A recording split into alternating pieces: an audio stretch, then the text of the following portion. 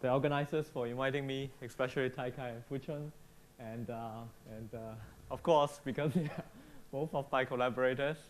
And so today I will talk about this Majorana fermions in Gapless and Gapless topological superconductors. So I'm Katie Law. You see this. I hope that you are enjoying your time here. And before I start, I would really like to thank my student, Chris Norman Wong, who is over there, and also Andrew Porter from a student of Patrick. And then Jeliu is my former postdoc with Taikai. He's now at Hong Kong University with Fuchun.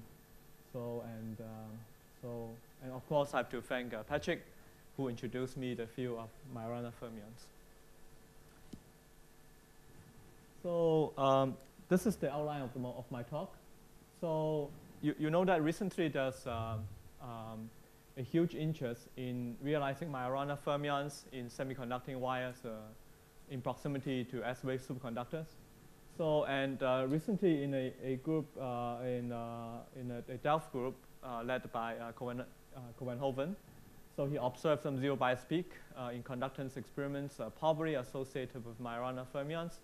And so today I will talk about that. So so to see if it's, what they see is really Majorana fermions. And also, actually, what I'm going to tell you is that in the experiment, maybe they see, it's possibly that they see some Majorana fermion, but it's also possible that the zero bias peaks are actually from some localized fermionic states.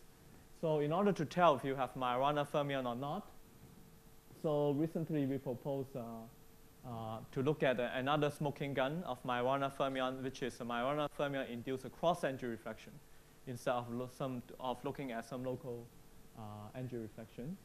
And then, so this is the main focus this is really the mainstream focus that people try to realize Majorana fermions in systems which breaks time reversal symmetry. So suppose all the dust is settled and everybody is happy with Cohen-Hoven's experiment. And the question is, okay, what else can we look for? So in the second part of the talk, I will talk about how we can realize Majorana fermions in systems which respect time reversal symmetry. What I'm going to talk about is quite simple, which is if you have a D-wave superconductor, and then you have Rorschach, and that will give you Majorana fermions. But since you respect time reversal, what you have is not a single Majorana end state, but instead of two Majorana end states, and they are related by time reversal symmetry. And at the end, I would like to talk about another system which supports Majorana fermion, but this time, which is quite kind of different, is that this system is gapless in the bulk, meaning that you have some nodal phases, but you still support Majorana fermion. But what is kind of surprising is that the Majorana you have is not a single Majorana fermion. Indeed, you have a whole Majorana flat band. And this flat band is actually protected against the solder. So we will see how that can happen. So in the 4 topics I just mentioned in the outline, all of them is related to this. So the problem is how to see the Majorana fermion if they're there. One effective way of looking at it is through energy reflection. So I would like to talk a bit about this Majorana induced resonant energy reflection. So this is so Majorana fermion will induce resonant energy reflection. Actually, the reason is quite simple. We kind of studied this a few years ago. So you know that the defining property of Majorana is that the particle equals to whole. So creating a Majorana and destroying a Majorana is the same operation. So this is the self-emission property of Majorana. And this property is quite special because if you have a Majorana in your, say this is a D-class which breaks time reversal symmetry, if a D-class topological superconductor, and then you have a Majorana end state. And then I put a normal lead next to it, and I try to tunnel into my superconductor. But since your Majorana is a self-emission, so your Majorana will couple with the electron and hole in your normal lead with equal amplitude, and this is fixed by the fact that your Hamiltonian has to be Hermitian. So once you have this constraint, it means that if you look at the tunneling amplitude from your lead to your superconductor, you'll find that the tunneling probability can be written in this very simple way, where T1 is the coupling strength between the lead and the superconductor. So immediately you see that when the energy of your incoming electron matches the E0, which is the energy of your Majorana fermion, in this case is 0 energy, and immediately you see that the energy reflection probability is 1. So that means that you have a resonance. This is in sharp contrary to a usual case. If you want to tunnel, for example, if I have 2 electron leads, I want to tunnel through a dot. I want to tunnel from one lead to another lead through a dot. And then in that case, because this is a fermionic state, and this fermionic state can couple with the 2 leads with different amplitude. And in that case, in order for you to have resonance tunneling, you have to match 2 conditions. One is that the energy of the incoming electron has to match the energy of your dot here, the fermionic state here. And also you have the T1 equals to T2. You need to fine-tune T1 and T2. But for Majorana fermions, there's no need. That's because of the self-Hermitian property of your Majorana fermions. So how to create Majorana fermions? A very promising way now people propose is that you just put a S-wave superconductor next to a semiconductor wire with Rashbach spin-orbit coupling. In that case, if you look at a simple Hamiltonian of your semiconductor wire, you have this is your kinetic term, and then you have the Rashbach spin-orbit coupling. Your Rashbach spin-orbit coupling will split your, say, parabolic band into 2 bands. And this is the k equal to 0. You still have the crossing here. That's at the gamma point. So this crossing is protected by time reversal symmetry. But you can easily break it by applying a magnetic field perpendicular to the wire or along the wire. And once you break it, and you open a gap as is shown in the black lines here. So and then if you tune your chemical potential here, and then induce, and then you put your whole thing next to a superconductor by inducing a proximity gap, tune your chemical potential here, and then you have actually you can show you have an effective P-wave superconductor, which in that case your superconducting wire would have Majorana end states. So in the recent experiment in the Delft group, so they did such an experiment by putting a semiconductor wire, which is denoted by this line here, and then they have a S-wave superconductor next to it, and they have the normal lead, so they try to tunnel. So in the right regime, when you apply magnetic field, you're supposed to have Majorana end states here, and then if you tunnel into it, you should see a zero-biased tunneling peak. And indeed, this has been observed. So what they see is that they plot this the IDV, the current, the conductance versus voltage, and the different lines here when you increase the magnetic field. So without any magnetic field, there's no zero bias peak. But when you increase the magnetic field to a certain regime, and then you start seeing a zero bias peak. And the question is this zero bias peak induced by Majorana fermions? So we look at this problem. So by doing really a full simulation of of the experimental system, so we have this spin orbit coupled wire, and then we put a S-wave superconductor next to it, and then we try to see to do the tunneling, to calculate the conductance in this case. So in our wire, we focus on, so for such a wire, you see that you may have multiple subbands of, so this is a schematic picture of your band structure. So you see that if you have a magnetic field parallel to your wire, every band is split, but because of the Zeeman energy. And then if your chemical potential is cut through odd number of subbands, for example, if you are here, if you tune your chemical potential here, and then you are in the so-called topologically non-trivial regime with Majorana.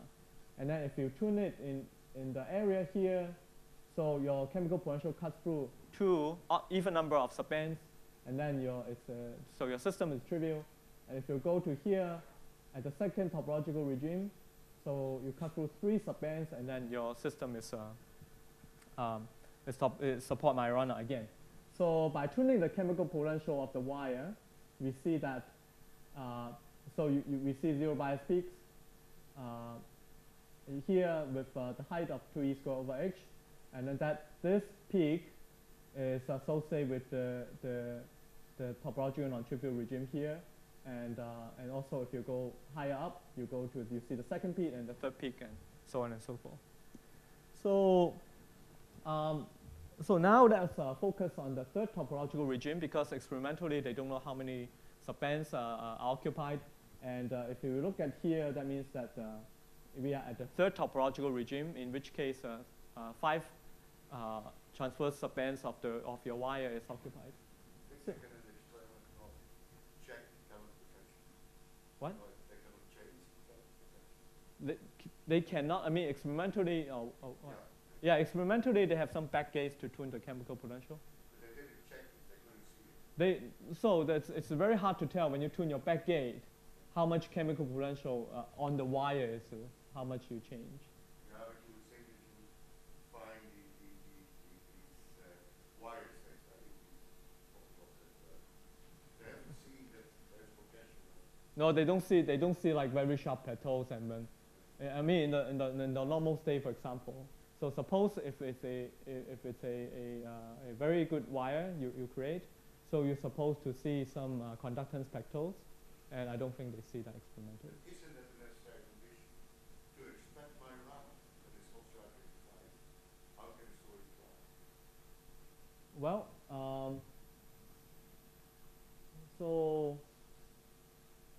but why do you need perfectly well-defined? But you argue that you need to have precisely the band structure and diagram.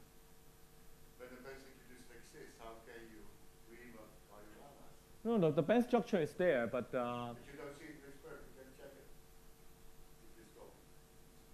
no. So I mean the band structure is there, so they just don't know how many subbands are occupied. So that's. So why can't they see these subbands? Because it don't exist well. When it don't exist, how can you dream of that this whole scheme works?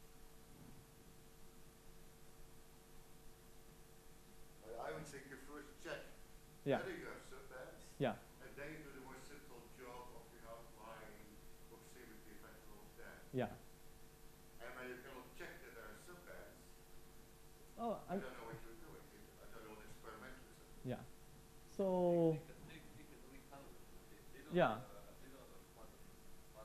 Yeah. Yeah.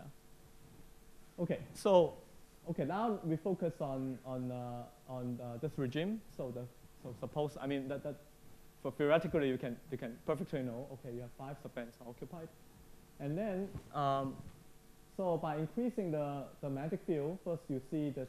So you always have this coherence peak. So in this region, it is which is actually this plot here. So when this magnetic field along the wire is 0, you see this this is a fully gap, and here are the coherence peaks.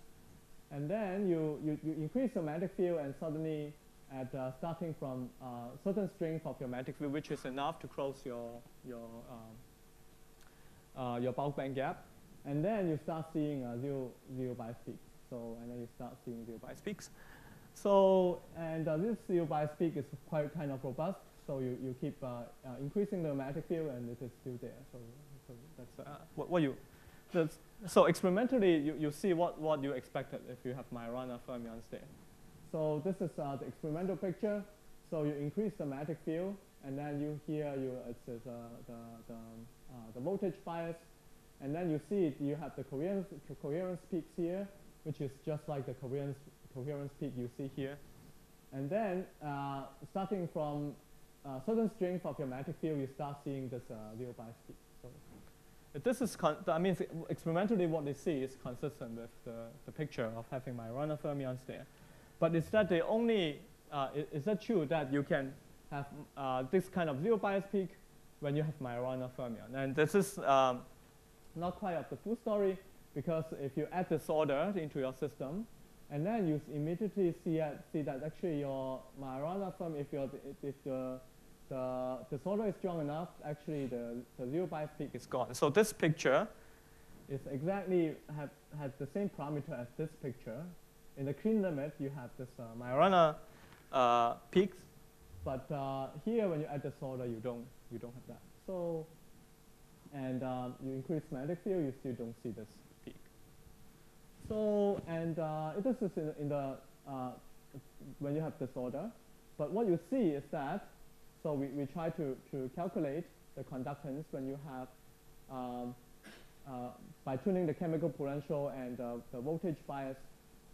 But what is interesting is that in the topological regime, where you're supposed to find Majorana fermions and the Majorana peaks are gone, but in the topological retrieval regime, actually in some of the regions, you start seeing this zero bias peak.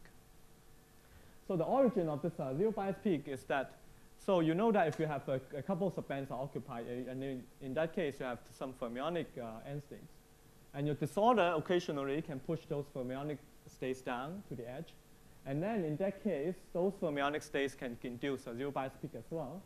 So, and then what we see is that, if, for example, in this regime along this line A, so your disorder can push a few states down so that you have a multiple small peaks here, induced by finite energy fermionic states, end states, and at finite temperature, what you see is a single peak. So the question is, so and also those fermionic end states, they are actually descendants of Majorana fermions. So they have the same conditions that they exist only when the Majorana fermions are there.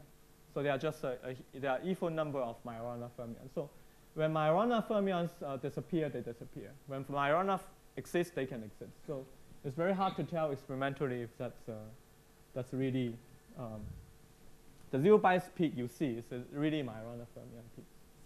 Yes. In this case, why with the impurity induced, why the peak has to be zero bias? Yeah. Right. Yeah, it is not. It is not. It doesn't have to be. But we just find, so you tune your chemical potential, what you see is that it is possible for some regime that you have your disorder can push some fermionic states down. Yeah, but in that case, whether one can show if you add some other perturbation, the peak can easily pull away from the zero bias. It's movable. Basically. Yes. It's not a universal feature. Yeah, you're right. So. Yeah, so experimentally, what to tune. So what I'm going to show is that. It's supposed to equal to very low temperature. Yeah. So if you go to very low temperature, and then you start seeing, yeah. You know, what I'm thinking about, even when you tune chemical potential, for example. Yes. Do you expect this peak go to zero voltage, then immediately go away from zero voltage rather than stay at the zero? Yes. But the thing is that it is. When you have disorder, it is possible to have some regime, some parameter regime, which, as you see here, we really tune the chemical potential, but somehow that whole bunch of states they stay, yeah, they just stay there. So yeah. Right. Yeah, so when you do that, so it's possible that you are in a trivial regime, but you see this peak. So now we have this question of, okay, if the local energy reflection cannot really tell if you have Majorana fermions, and we come to another amazing property of Majorana fermion, which is that, you know, a Majorana fermion has only half degrees of freedom of a usual Dirac fermion. And two spatially separated Majorana fermion, they can form a non-local fermionic state. So and this property actually allows your Majorana fermion to induce some non-local correlation effects for your currents. So, and the first paper on this subject is actually introduced in a nice paper, a very beautiful paper by Nelson and in Binecker's group. So they study the situation when you have a 2D topological insulator, and you know that you have some edge states going around, some fermionic edge states, But if you put a superconductor on top of your edge state and then some ferromagnet, and then in between, at the interface between the ferromagnet and the superconductor, you have Majorana fermions. So in this Majorana fermion, if the superconductor is short enough, in that case, the two Majorana fermions, they can couple to each other, and they deviate away from the zero energy. Instead, they can have EM, so possess some finite energy EM. So now you can ask the question: if I try to tunnel into the superconductor through this Majorana state, so what can happen? Instead, what is amazing is that instead of having resonant energy reflection, what you see is that the local energy reflection is totally suppressed. So it is totally suppressed. And so it means that you don't see local energy reflection. But what is interesting is another process can come in, which is called a cross-energy reflection. In this case, an electron comes in, and then instead of reflected as a whole, which is a local energy reflection, your electron comes in, can reflect as a whole at another lead. So, and then that means that in this kind of so-called cross-energy reflection process, each lead will contribute one electron into your superconductor. They form a Cooper pair and goes to the drain. So, and one can ask, how can I measure this kind of process? You can do it by measuring the shot noise, because for usual local energy reflection process, you tunnel an electron into it and reflect it as a whole. So in each tunneling process, your lead on the left contribute 2 electrons into the superconductor. And the shot noise, you know that the so-called Fresnel factor is 2. So the shot noise really reveals the charge carrier of each tunneling event. So if it's Cooper pair, that would be 2e. So the Fresnel factor in that case is 2e. The Fresnel factor can be measured by the current correlation and over basically the current. So, but in the cross-energy reflection process, you have an electron comes in and a whole reflected at another lead. That means that your lead contribute to 1 electron only at each tunneling event. So by measuring this the shot noise, you can see the shot noise, or the so-called Fresnel factor, is E instead of 2E. So this is P11 is the for example, we plot the P11 here is the shot noise for 1 lead. If you do that over the current, that's the Fresnel factor, and that gives you 1 instead of 2.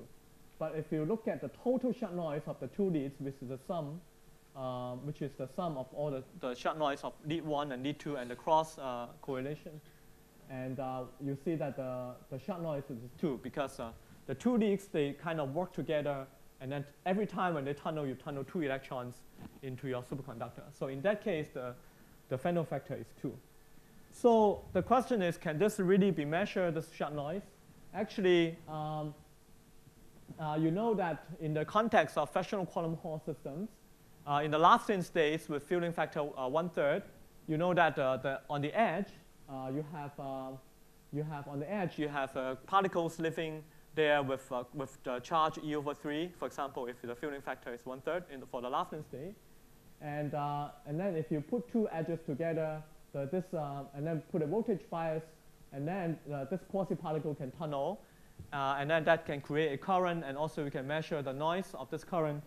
And in the group of multi-hybrid in Weizmann Institute, so in 1997, he measured the shot noise between 2 quantum Hall edges in the Laughlin state, and then he found that the effective charge, or the Fresnel factor, is really E/3. So this can be measured. And after this, Laughlin and other people, they got the Nobel Prize after the confirmation of the fractional charge in the Laughlin states. So, and yeah. So they do that for 1/5 states as well too.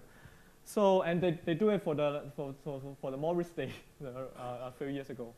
So, and actually, what is amazing is that multi-hybrid, he recently actually did, he performed one of the experiments to measure the Majorana induced zero bias peak, and in his experiment, it's actually a bit different from the one by Cohen-Hogan.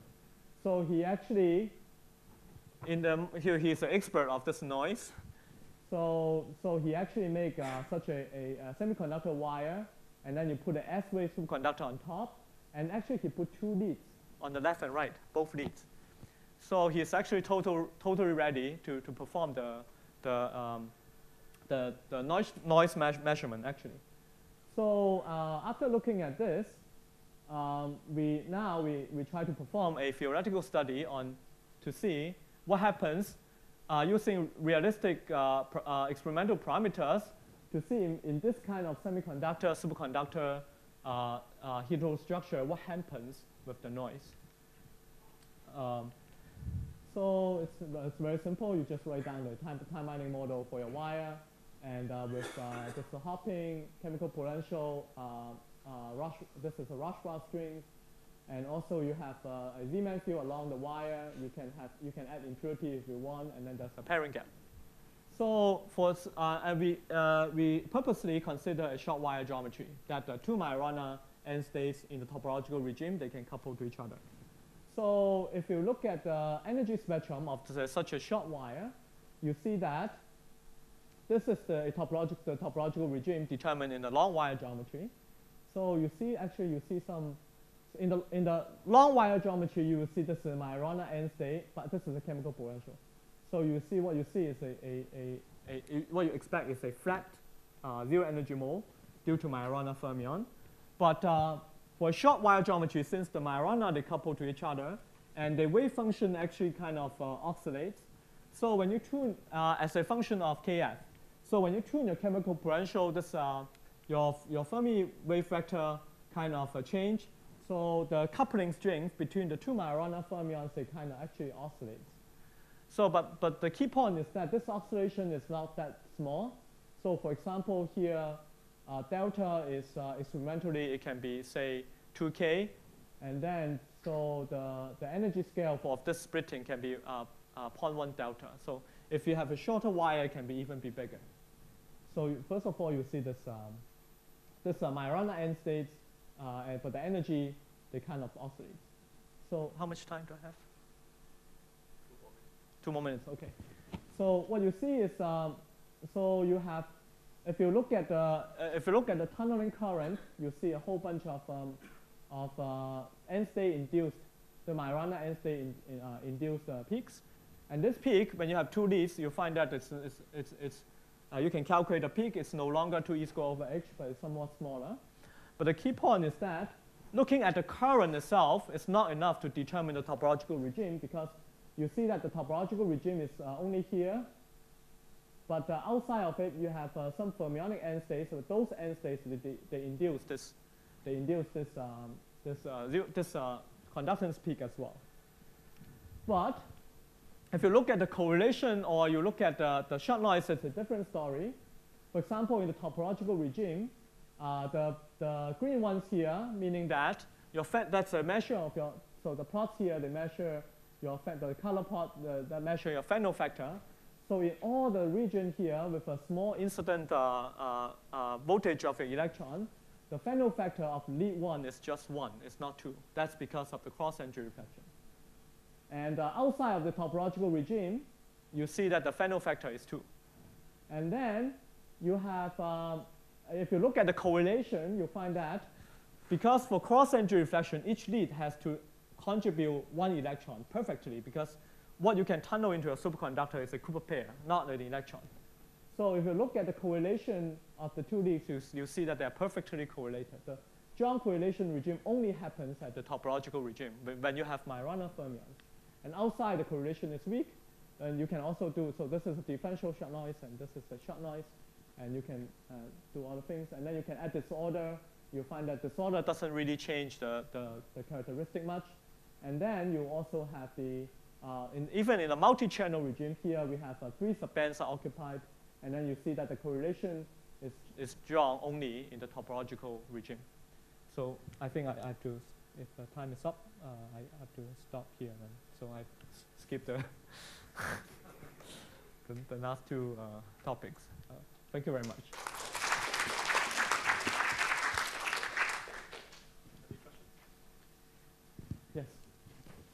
Yeah, Yeah, just curiosity about numbers. So I guess the typical length of the Majorana is the coherence length of the induced superconductivity. Yes, the decay length is. Yeah, and it's like can be micrometers or something. Yes, like 1 micron. Yeah. Around, yeah. Yeah, and there's perhaps an issue with decoherence times. Yes. Do you have to worry about it? How cold should it be? Oh, how cold it should be? Yeah, just in the phase coherence length.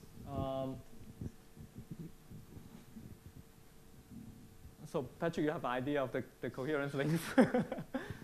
So, yeah.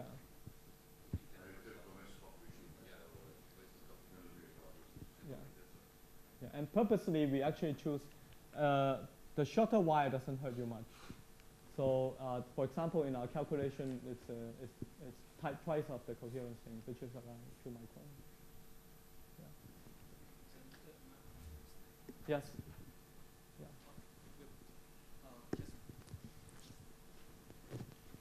Yeah, going back to the zero bias peak.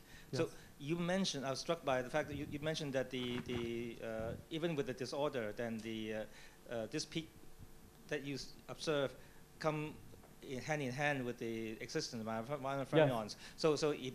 So if they are so much correlated, so if they really correlated exactly, so you would just be devil's advocate, so you could have argued that is the evidence of Majorana fermions. I mean, but you say that it would, because if you don't have Majorana fermions, then you would not see that anyway. Yeah. I agree. So therefore, so could it? Like, would no? Yeah. No, No. Patrick is shaking his head. Yeah. The problem is that if you have two, and then that means that it can be trivial.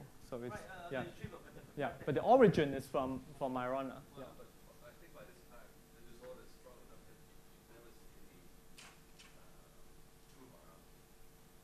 Yeah. So I think what you said. yeah. So Maybe you misunderstood what you said.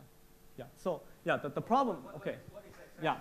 Yeah. Okay. The exact statement is the following. So you have two Majorana. Okay. So and then the problem is that they can couple to each other. So when the coupling is weak, actually you still have some Majorana nature. So and what you see, what I mean Majorana is that you can form a ground state which is actually delocalized. One fraction of your wave function is here, another fraction is here. And actually that can happen if I, for example, exactly at this picture.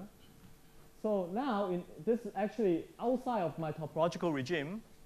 I have actually, you see two states, the blue one and the green one.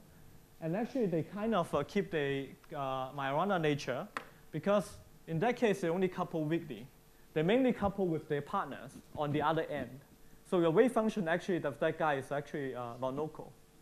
But in the strong disorder regime, as Patrick mentioned, so, and in that case, disorder can mix these two guys at the same end strongly. Once this is done, it is a fermionic state. Yeah. So it's when disorder is weak or strong, it's different. Yeah. Who? Oh. Yes, I'm just wondering about your second proposal. Yes. You are tuning the chemical potential of the nanowire. Nanowire uniformly, or you have to local gating it? Oh, you mean experimentally in this case? Yes, in your picture, because I do not see where the gate is, or where the ground is in your nanowire. Oh, that's a chemical potential for us. So if you can, so that's if you can successfully have a large backgate, and then you should be able to tune the chemical potential. Yeah. I think the gate should be much larger than, or it's fine. It's okay. Yeah. I just want to say in experiment, actually the gate voltage is much larger than the data. But this is the chemical potential is different. Yeah, it's so okay. that's different. It's much so. I have a quick question. For topological trivial case, you say the disorder can push the two the anti-bound states down to the zero energy. Close to zero energy. Close to zero energy. Yes, close to zero energy. So is there any general properties for the general requirement for the disorder? For example, is there general property for the disorder strength or the disorder type or depends on the how many subbands in the system and so on, whatever. Yes. So so that you can push the energy bound states close to zero energy. Since the result should not be universal, but is there any general properties for the requirements? So for example, you need that's one of the reasons why we consider the multi-subband case. So if you have just one subband is occupied, so your Majorana actually is actually very robust. So, and then if you have multiple subbands occupied, that means that you can have more fermionic end states, and in that case, it's easier to push the energy bounded state around. So in this case, we consider 5 subbands, 5 or 6 subbands are occupied. Yeah. Okay, so that's scientific again. Thank you.